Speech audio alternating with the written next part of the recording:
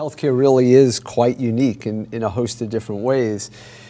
One which stands out quite a bit is that we spend more per capita in this country on healthcare from all sources than any other country in the world. This class is probably the single class that is most at the junction of not-for-profit, for-profit, and public sector finance. Hi, I'm Howie Forman. I'm a professor of radiology at the Yale School of Medicine, and I'm also appointed to the School of Management, where I spend about half of my time. So why do we even study healthcare as a separate industry? So, we have a $3.2 trillion healthcare economy in this country, and it is complicated. It's complicated both by regulations, by the fact that 45% of all our spending comes from tax dollars, by the fact that we have a lot of nonprofit, not-for-profit actors out there.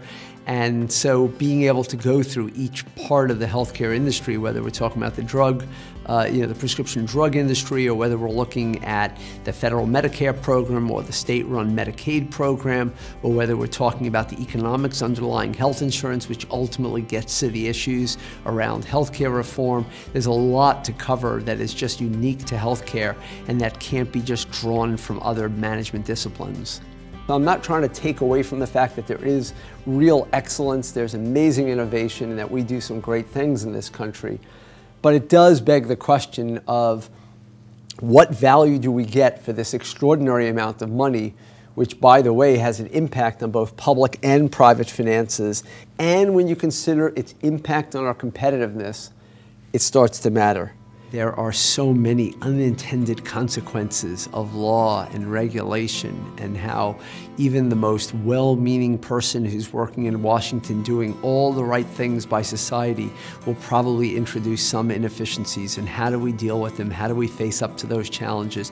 And how do we do the most good for the most people? I think are things that are more natural in the healthcare space than they are in any other areas. I find a lot of students that will come back and even talk to me that, I didn't go into healthcare, but God, things that I learned in your class have an impact in my consulting practice or in my role as CEO of a relatively small company.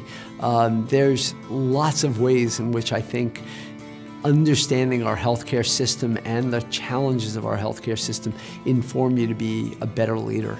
Improve the market that way, but accept that some people Anybody who teaches knows that you learn a lot from the students. You learn from their questions.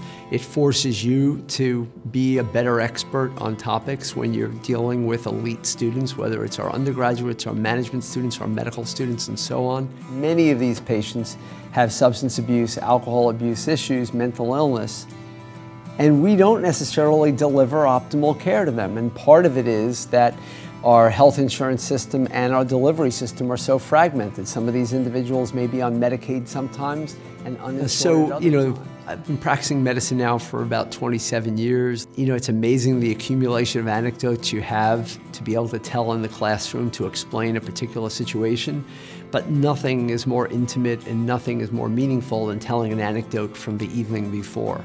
The school has been deeply committed to areas that are emerging as important areas of focus and scholarship, and healthcare is an amazing example of that.